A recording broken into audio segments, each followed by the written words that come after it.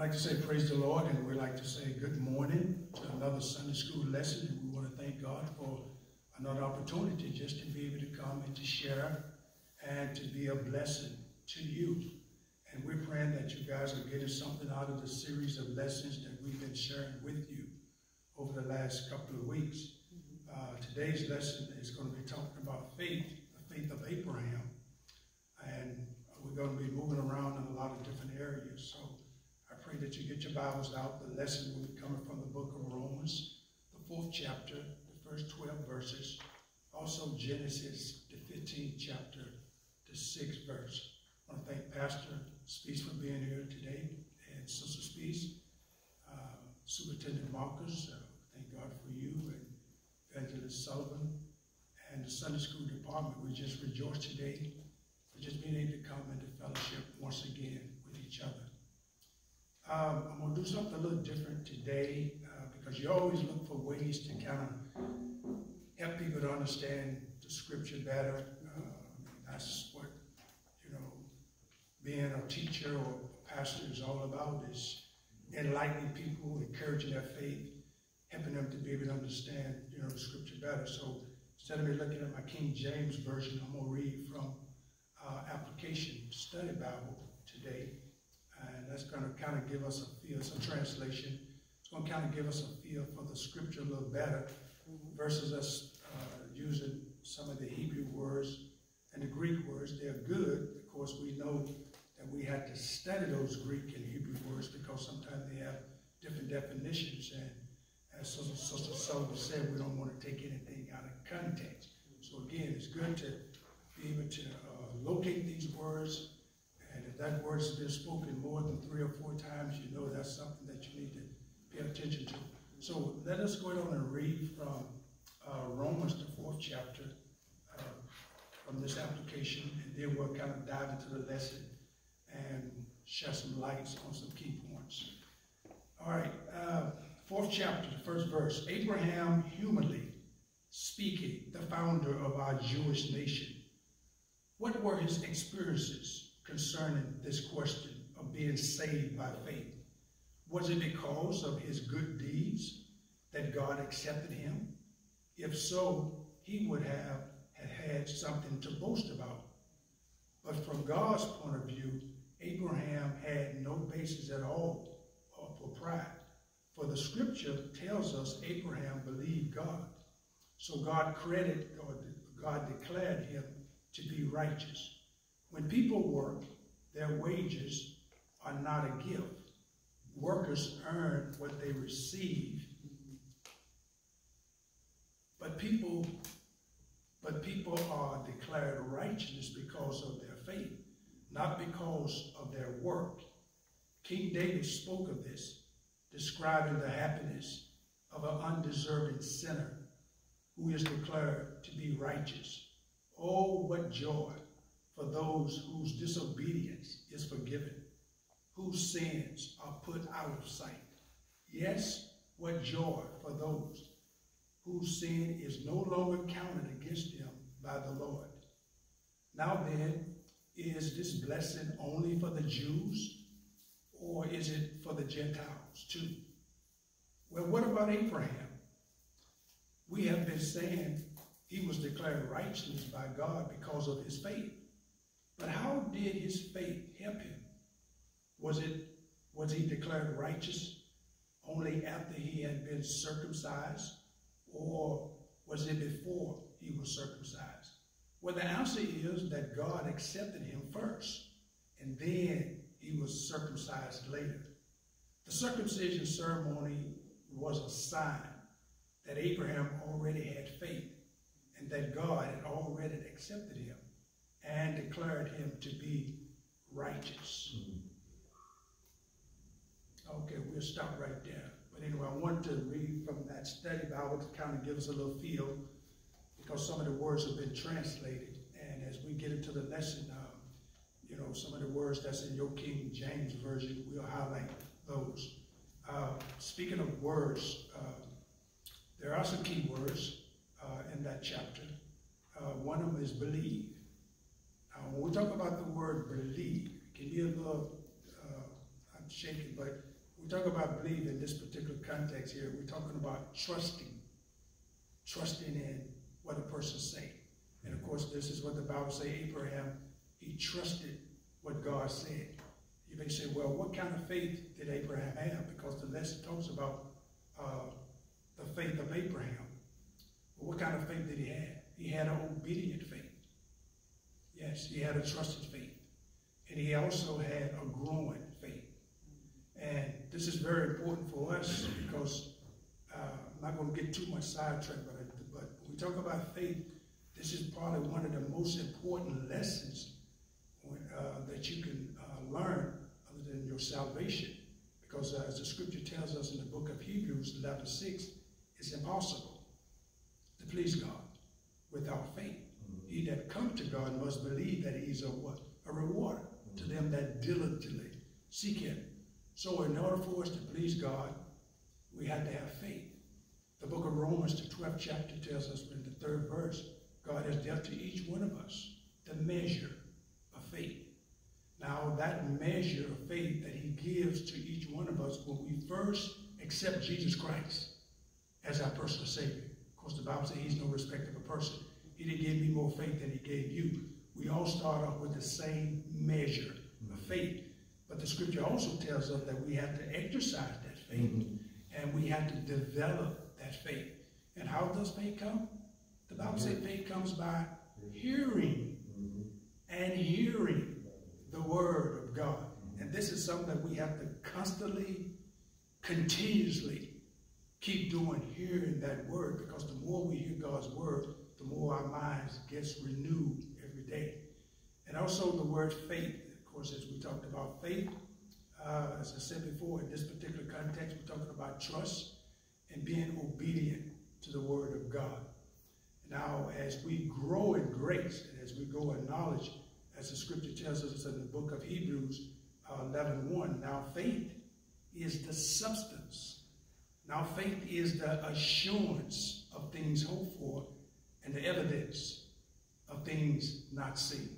So when we talk about faith, we're talking about not seeing anything from a natural point of view, but just trusting in what the word of God says. If God said it, I don't have to see it. If God said it, it's already a done deal. And you know the scripture said God's word will not return to him void. Sometimes we get sidetracked because we try to understand God's word with this natural mind. Can't do it. This mind has to be, that's why the Bible tells us in what Romans, be not what conform. And think about all the things that has conformed our minds when we were knee-high size. So many different things, so many different people spoke into our lives. But when we became a child of God, the Bible says, be not conformed to this world, but be what? Transformed by the renewing of our minds, that we may what? Prove what's good, what's acceptable in the sight of God. So, you know, for yourself, you know, we hear news, we even hear relatives, we hear friends, they call it right wrong. They call it 10, 11. But you got to call an ace what it is. It's an ace. Just call it wrong is wrong and right is right. And that's the way we have to look at it. We have to be honest with ourselves. But as we look at the lesson today, Apostle Paul again sharing with these Roman Jewish believers and Gentile believers. Remember now, Paul was not the one that founded this church, but he's writing to these believers here in Rome. And of course, Paul, you know, as being an apostle, you know, you have that authority to lay foundations and to make sure that those ministries or those churches are building on the right foundation. So, as we look at the lesson, one of the questions was asked, explain how God justifies, that is, declare righteousness, ungodly people through the death and resurrection of Jesus Christ. And Paul uses Abraham, one of the old patriarchs. He used Abraham and he used David as examples, because of course we know Abraham was the father of faith. And that doesn't mean that Abraham did not come short. He came short many times. But God credited to his righteousness.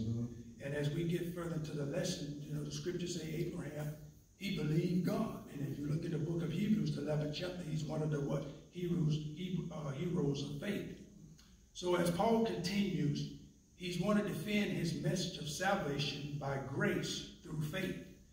And he wants these Jewish believers and Gentile believers to understand that you cannot be saved by obeying the law. Talking about the Masonic law. Now, he didn't say that the law wasn't good. The law was good, and the law served its purpose. But the law purpose was to draw you to Christ, or to let you know that you have come short of God's glory. But the law could not save. Because if the law could have saved us, why would we need Jesus? So again, he wanted to make sure that they understood that. And he also wanted them to understand that we're not saved by good works. Meaning, you know, sometimes when you first come to church and sometimes people start doing religious things, you know, that a believer does. They do things like tithe and usher and sing on the choir, water baptism. And nothing wrong with water baptism. We know water baptism is good, but water baptism doesn't save you. Remember now, that baptism takes place once you accept Jesus Christ. According to 1 Corinthians 12:13, Jesus, he baptizes us into the body of Christ. But the water baptism is something that we do because Jesus did it. But the real baptism has already taken place way before you reach that water. But those people who come and watch you get immersed in the water, what you're saying is, I'm taking off the old, putting on the new. And now I'm becoming identified with who? Jesus Christ. So that's what we're saying. And Paul goes to the scripture and he shares with these believers. He says, according to Ephesians, the 2nd chapter, 8th verse, he said, for by grace are we saved through faith. No goodness of ours, we couldn't work for it, we couldn't earn it. No goodness of ours, it was by God's grace that we're saved. And that's the picture that he wants to paint. And it keeps us from trying to, I guess, get on God's good side. You know, sometimes we try to get on God's good side by working here, working there, working here all over the place. Those are good deeds. Don't get me wrong. Those are good deeds. But the only way we're going to get on God's side is by pleasing him with what? Faith. That's what pleases the Lord. And as we look further into the lesson, again, you ask yourself the question, why did Paul choose Abraham? Well, Abraham, back toward biblical days, was highly esteemed by the Jews. They considered Abraham to be a person almost of worship. The Muslims, they love Abraham. The Jews, they love Abraham. And Paul, during Paul's day, he wanted them to understand, yes, Abraham did some good deeds, but he wanted them also to understand, but it wasn't Abraham's works because he was saved. It wasn't because of his works that he was accepted. It wasn't because of anything good that he done, in so many words. He wanted to paint a picture that is only by God's grace that Abraham saved. When he believed God, God justified him and declared him to be righteous. Now, don't get confused about that word righteousness. That doesn't mean that you're perfect. Righteousness means that you just have right standing with our Heavenly Father. And as we look at this particular lesson of it, there's another key word in the 3rd chapter, the 5th chapter, and the 8th chapter talks about counted or imputed. When you see the word counted or imputed, these are what financial terms or legal terms that we understand. The word counted or imputed, it means to take something that belongs to someone and credit to another's account. And it's always a one-sided transaction. It's nothing good that you do. It's something that they always do for you. And let's use this as an example. What did God do? God took his righteousness and he credited it to Abraham's account. Not because Abraham didn't do anything good, but this is what God did because what Abraham believed God. example here, which is a good example. Let's say, for example, let's say you owe the bank $50,000, and you agree to pay them $10 a week. Of course, you know that $50,000 has interest, but you agreed to pay them what? $10 a week. So you do that for what? A year, 2 years, and all of a sudden you come in one day to make a payment. But the bank teller tells you that your account has been fully paid, and you have a credit of $1 million to your account by Bill Gates. Now, on the flip side of that, this is what Jesus does for us. What did he do?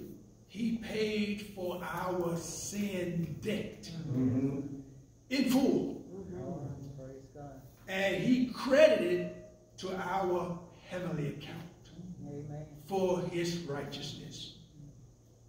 And that's a good example right there for us to be able to use, because you try to use a lot of different ways to help people understand it's nothing good that you've done, but it's what God has done for us. And when we realize it's all about God, then we'll be able to understand what grace is all about. I don't deserve it, but God just shows favor. And sometimes, as the pastor says, favor is not always fair. But that's, rest assured, God is no respect of a person. Now, as we look at the lesson a little bit again, I want to look at the first couple of verses. And like I said, I'm going to kind of paraphrase. It asks the question, was Abraham saved by faith, or was he saved by works that God accepted him? Let's just say if it was by works that Abraham was saved, then Abraham would have something to what? Brag about. He will have something to boast about, or he'd be able to what? Stick his chest out. But you and I know the only boasting that we can do is only in the Lord. When we boast in the Lord of what the Lord is doing or what he has done, then we're on the right path. When we start boasting about what I've done or what you have done, then you're trying to take God's glory. Because we want God to get all the praise, and we want him to get all the glory for what he has done. And without God, we wouldn't be what? Nothing. If we live and move and have our being because of the Lord. And as we look at that 4th through the 6th verse again, as it says, when people work, their wages is not a gift. If you working 8 to 10 or whatever, that's not a gift. You just earned that. And your supervisor come up to you and say, we're not going to give you a check this week, but we'll give you a gift. You're not going for that. You said, you give me what I work for. But it's not that so with God. When God gives you a gift, that's nothing you've done. That's what Scripture says, for by grace we're saved what? Through faith. So it's all about what God does, and it's all about what God is doing right now in our life. And as the Scripture says in the 4th through the 8th verse, King David, he spoke of this blessedness also. And we remember David, he broke the law. He violated law. He was guilty of what? Adultery. He was guilty of what? Murder. But God forgave him. He said, this is a man after my own heart. So the only difference between David versus the Old Testament Saul was David was quick to repent. He was quick to run to God. And we want to encourage you when you mess up, and sometimes people feel guilty about certain things. Don't run from God. You always run to him. Because he's already credited your account with his righteousness. That's the way he sees you, as right standing. We have right standing with him. He no longer sees you as that lost man, that lost woman. No. You are a new creature. That's what the scripture tells us. If any man what? Be in Christ. He's a what? New creature. Old things, old lifestyle, old ways, that stuff is gone. And God put a sign out there that says no fishing. So we don't have to worry about bringing up our past. It's already done. When we accepted Jesus Christ as our personal Savior, the blood of Jesus washed our past, present, and future sins as far as to the east, to the west, never ever to remember them anymore. And that's the way God sees you in Jesus as whole. And that's why we have to go, that's why we have to pray in the name of Jesus, because God only hears who? His Son. But when we come in the name of Jesus, it's just like us standing right there. And God is saying, yes, I'm listening. And we make our plea to him. So again, David, he speaks about the blessedness of God. He said, blessed are those whose transgression are forgiven, whose sins are covered. Blessed is the one whose sin that the Lord will never count against him. And that's good news. And that's the good news that we share with the lost, careless, unconcerned. You know, we go out and share the word of God with people. You know, they may be doing what sinners do. You know, what we used to do when we was out there lost. If it was smoking dope, if it was drinking wine, if it was drinking liquor, that's what they do. We don't tell them, say, hey, we're not looking at that. We just come with some what? Good news. We want them to know that you no longer have to live the way you are. And the good part about that is we see that stuff because we used to do it. But we know it's a dead end. So we meet those people right where they are and let them know, hey, God loves you just as you are. And this is what grace does. This is what justification does. And sometimes we don't understand, how can a holy, good God forgive a person who has killed all these people, murdered all these people? How can he be a just God to forgive them? Grace. For by grace are you saved. That belongs to the prison man, the prison woman, to the man who feels that nobody cares about him. God still cares. And he still loves him, just like he loves us. So therefore we have to forgive him. I know sometimes it takes a while, for sometimes when people have hurt you or hurt your loved ones, but you and I both know that unforgiveness can hinder our faith. It can hinder our faith from kind of moving forward a little bit there. And the Bible said that Jesus was tempted at all points, just like we were, yet he was without sin. So he understands what pain is all about. He knows what the hard burdens is all about. Because nobody knows you like Jesus. He understands that pain. He understands that hurt. But there comes a time where we have to realize, why should I forgive him? Think about how many times we sin against the Lord. Think about my past, my present, my future sins that he took on that cross. And you tell me I can't forgive this person? Forgiveness is not a feeling. It's a choice. Forgiveness is a choice that we have to forgive people when they trespass against us. Yeah, it hurts. I'm not saying, yeah, be happy. No. We know pain hurts. It hurts. And sometimes it takes God to heal that pain. But we're talking about the grace of God when a person comes to him. And all this has to do with our faith as we continue to grow in the Lord. Because even though Jesus told Peter in the garden before he went to the cross, he told him, when you're strong, strengthen your brother. And he told him first that Satan desires to what? Sift him. He desired to have him. But Jesus said, I prayed for you, that your faith what? Fail not. So therefore, he said, when you are strengthened, help your brother. When you're converted, help your brother. So again, Jesus understands. And we have a responsibility to our brother. Even though we may not like what they're doing, but we still have a responsibility to love them and to forgive them and to put them in the hands of God. Now, that circumcision, in the 9th verse through the 12th verse, is the blessedness only for the Jews. The Jews were considered circumcision. The Gentiles were considered uncircumcision. If you weren't a Jew, you automatically was a Gentile back during that time. And it says, what about Abraham? Paul had been saying Abraham was declared righteous by God because of what? His faith. But how did his faith help him? Was he declared righteous only after he had been circumcised, or was it before he was circumcised? Well, the answer was God accepted Abraham first, and then he was circumcised later. Well, what is circumcision? Back in the Old Testament, God ordained a circumcision for Abraham. All that was is like a separation Like if Abraham circumcised his family, that just put them on God's side and somewhere like set apart versus the ungodly people. But according to this definition, it says circumcision was a sign to others and a personal seal for the Jews that they were God's special people.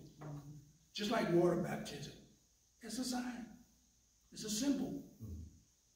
Water don't save you, but it's a sign that you took off the old, put on the new, and you are now being who? Identified with who? Jesus Christ. So that was what circumcision was all about. We could go more on that particular circumcision. And also in the Old Testament, there were uncircumcised hearts, uncircumcised ears. So what are you talking about? People who did not really hear and love and obey God's word. In the New Testament, circumcision of Christ, it refers to the death of the cross, meaning we are circumcised, not physically circumcised, but we're spiritually circumcised. And of course, Abraham, back during his time, they had to circumcise those male boys after 8 days after they were born. That was their history. That was their culture.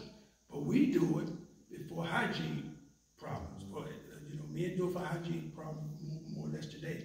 But it only was a sign that Abraham, people were set aside for God's purpose and God's use.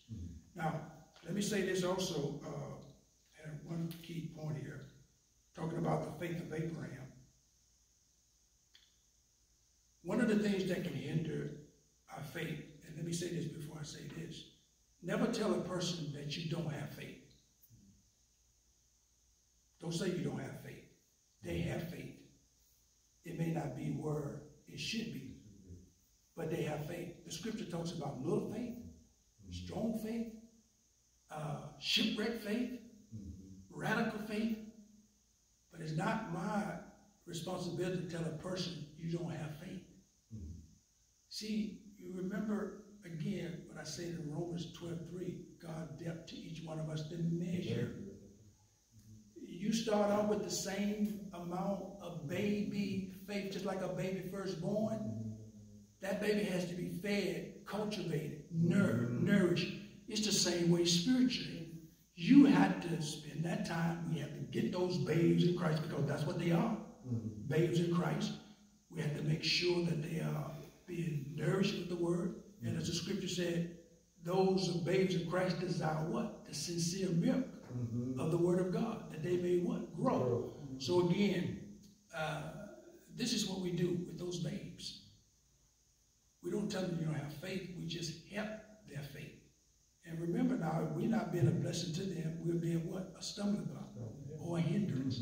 And we don't want to be a stumbling block and hindrance to anybody. Hindrance, lack of knowledge. You know, scripture tells us lack of knowledge sometimes can hinder our faith. Not acting on what the word of God say. Well, you say, I believe what the word of God say. And many people say, yeah, I believe what the word of God say, but they never act on it. They never put it into action. And faith is what? Acting on what the word of God say. If God said it, if he said, forgive this person, and I just say, well, you know, we do it. No, he said, forgive them. That means you got to do it. The word go is a command. God doesn't give suggestions. He always gives commands. And it's up to us to obey the command. Even though you don't understand it. I don't understand it. Well, it's not for your understanding. It's for your spirit, man. It's for the man that was born again. He received that word. And when this mind is renewed with God's word, it lines up and gets in line with what the scriptures say. And the body don't have no choice but to follow. That's who man is. I am a spirit. I have a soul. And I live in a body. You're looking at this house. This is not really me. This is just a house I live in. The real me is inside. That's the man that the Holy Spirit has sealed to the day of redemption. This body has to go back to where it came from. It does. That's where it came from. So again, also the lots of life. You remember Abraham's nephew, Lot? God couldn't really give him or show him revelation what he really wanted to do, because Lot represented the flesh, worldly. And Abraham represented spirit. But God couldn't really give. Lot means obstructive view. Sometimes we can have people in our life that obstruct us from seeing what God wants us to see, because they're always talking negative, or they're always talking against what the Word of God says. So we have to be careful with the lots of life, because you don't want anybody to hinder or to obstruct you from seeing what God wants you to see. Friends are very important. Friends are very critical. So again, we have to make sure that God gives us the right kind of friends to choose from. Now, this lesson, the faith of Abraham, again, like I said, we could go a lot of different ways. We could have talked about the different levels of faith. Could have been on that for a long time. But we're talking about this, the faith of Abraham. Well, what kind of faith did he have? As I said before earlier, he had an obedient faith. He had a trusting faith, meaning he took what God's word said, and he had a growing faith. He didn't ever get tired of growing. And that's the kind of faith that we must have today. Those three kind of faith: growing faith, trusting faith, obedient faith, radical faith. You know, I'm not just content with just coming in, pay my dues, blah, blah, blah, blah. And let me say this too. For the spiritual heavyweights, and we do have a lot of spiritual heavyweights, the Bible says the just shall what? Live by faith. Well, when do I need to live by faith? Every day. Every day. So I'm saying that to say this: treat your faith like a servant. I exercise my faith right here for my brother. Okay, that's one assignment. Then I'm moving over here to exercise my faith for my sister. That's another assignment. What I'm saying is, don't give your faith a break. Keep it moving all the time. And that'll keep us from worried about, well, what's the words that Sister Sullivan said, why are you worried? Why are you afraid? Why are you fearful? Why are you doubting? Well, we keep our faith operating and moving and not worried about stuff that the enemy tries to bring into our life. You won't be worried about that stuff. So I like to treat my faith like a servant. And what I mean by that is, I like to say things that Jesus said. He spoke the things as though they were not, as though they were. And the Bible says, choose life or death. And the Bible also says death and life in Proverbs 18:21. Death and life is in the what? Power of the tongue. So what we speaking, I'm speaking life. And when you start speaking life, you're exercising your faith. Treat your faith like a servant. Don't give it a rest. Keep it on the move. If you guys had servants today, those servants, their responsibility is to do what? Do what you told them to do. Huh? They can't come in until they finish what? Their assignment. But I'm saying this to say this. Keep your faith moving. Because again, the Bible says faith comes by what? Hearing. And the more we hear that word, the more stronger our faith will be. Again, we want to thank God for the lesson, the faith of Abraham. Very good lesson, very critical lesson, especially in times like this. Sometimes it's good when you talk to people, and I don't try to size people up. When I say size them up, it doesn't take long to see whether or not a person is in faith as you talk with them. But again, I only can share with them what I've learned. That's all I can do. Share with them what I've learned. If they receive it, fine. If not, no problem. And sometimes people will get offended. People will get offended when you start talking about the God kind of faith. They would get offended. Why would you get offended? All it is something to help you grow. But again, we thank God for the lesson. Thank God for each and every one of you. I see our time is expiring, so we want to cut off right here. But we praise God for the listeners, and we're believing and confessing that your faith will grow. And we're believing and confessing that breakthroughs will take place in your life. In Jesus' name. Again, we look forward to seeing you